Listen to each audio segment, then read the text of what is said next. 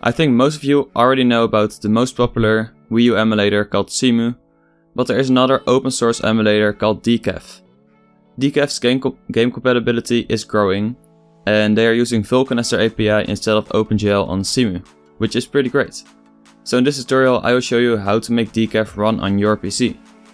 First of all, this emulator currently doesn't work properly on AMD GPUs, and I'm unsure if it works on Intel iGPUs, but it wouldn't get the best performance in the first place. So first of all, you need to get the beta developer drivers from Nvidia. I will leave this link in the description below. You need to scroll down until you see developer beta drivers, and here download the Windows 10 beta drivers. Once the download is complete, just click on the installer and it will open up the GeForce installer.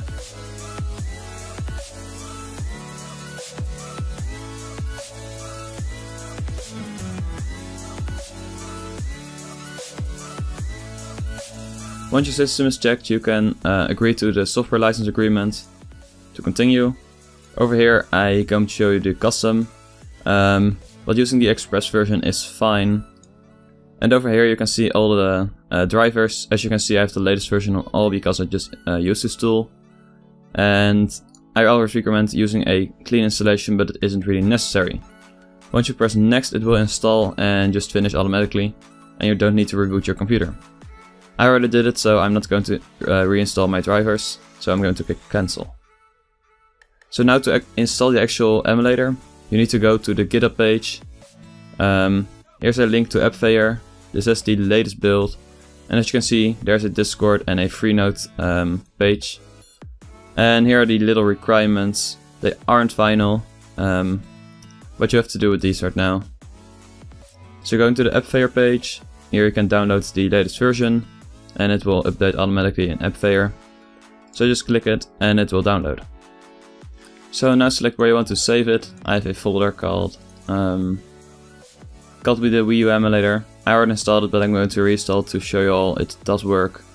Just save it and wait for it to download. Once it's downloaded, open it up in the folder, and I'm going to unzip it in decaf bin. As you can see, I have right here decaf bin, the folder I just created.